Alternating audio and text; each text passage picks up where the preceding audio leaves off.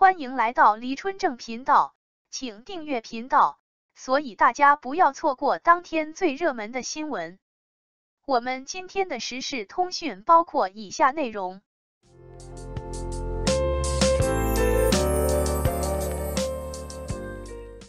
我们错怪王一博了，无名的票房是他扛起来的，这是事实。无名是部好电影，获得很多专业人士认可及讨论。王一博在无名里演技很好，这部作品是所有演职人员的辛苦付出。虽然我对王一博没什么好感，认为他只是一个流量明星，演技一般，全靠粉丝力捧。但不得不承认，这次无名的票房还真的是靠王一博扛起来的。为什么这么说呢？下面我们一起来分析一下。在说无名之前，先来看看最近刚刚上映的《风再起时》。这部电影由双影帝梁朝伟和郭富城领衔主演，上映好几天了，目前才拿到3600多万票房，可以说这是一个非常糟糕的数据。要知道，梁朝伟和郭富城可都是大咖，春节档票房大战也结束了。按理说电影在这个时候上映是比较有优势的，避免了跟《满江红》《流浪地球2》等电影正面交锋。可事实是，《风再起时》的票房十分惨淡，说明什么？只能说明一个问题，无论是梁朝伟还是郭富城，都不具备票房号召力。郭富城就不说了，他一直就没什么票房号召力。至于梁朝伟，这些年也开始走下坡路，如果他有票房号召力，《风再起时》也不可能卖不出去票房。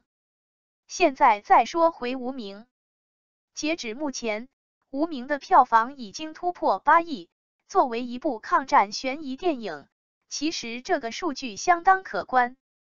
远的不说，就说上一部在院线上映的抗战悬疑电影，也就是张艺谋执导的《悬崖之上》，总票房为11.91亿，预测无名的最终票房在10亿左右，相比《悬崖之上》差不了多少。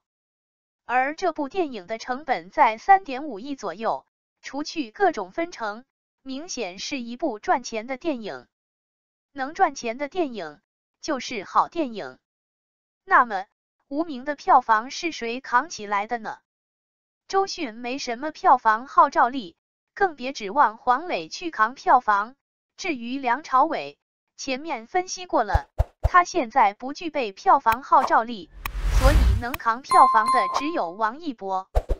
这是明摆着的事实，我们不得不承认。虽然王一博遭到了很多网友的吐槽，有人说他演技差，有人说他扛不起票房。但现在事实证明，无名这部电影的票房还真的是靠王一博扛起来的，如果没有他，可能连一半的票房都赚不回来。无名作为王一博的大荧幕首秀，无疑是成功的。一直以来，王一博遭受了太多的质疑，现在他用一部无名证明，他是值得期待的。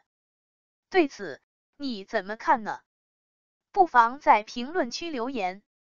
能请来华语影坛公认的实力派演员梁朝伟挑大梁，被许多影迷认为是无名的最大看点。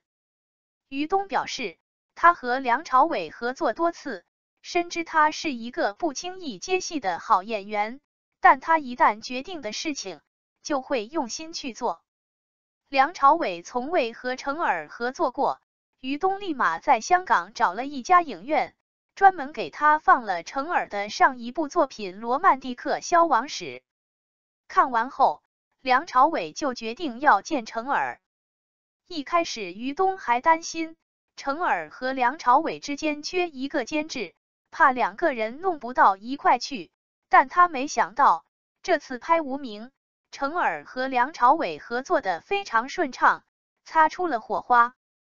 梁朝伟在片中饰演一位从广东来到上海的情报人员，既有粤语台词，又挑战了很多普通话台词，让许多影迷大感惊喜。启用王一博，让他与梁朝伟对戏，则是无名的又一次冒险。顶流偶像的演技历来备受关注，无名是王一博第一部向大众亮相的电影作品，还要跟顶级演员梁朝伟搭戏。在此之前，不论谁都为这个选角捏一把汗。对此，于东笑言，王一博在拍摄中给成尔展现了更多表现的能力，在其镜头下魅力四射。无名是一部有腔调的电影，而梁朝伟与王一博则成为诠释这种腔调的载体，二人如一体两面，用自身的方法完成了自己的使命。梁朝伟与王一博也奉献了近乎完美的表演，加上黄磊、周迅、大鹏、森博之等人，完成了一场演技的盛宴。2月8日，无名票房已破8亿，口碑及总票房预期仍在不断提升中。经过春节档前的预售火爆，档期内的口碑危机，再到如今杀出重围，斩获相当可以的票房佳绩，这部电影可谓一波三折。感谢您观看视频。如果您觉得本时事通讯有用，请不要忘记点赞、评论和订阅。祝您生活愉快，充满活力。再见。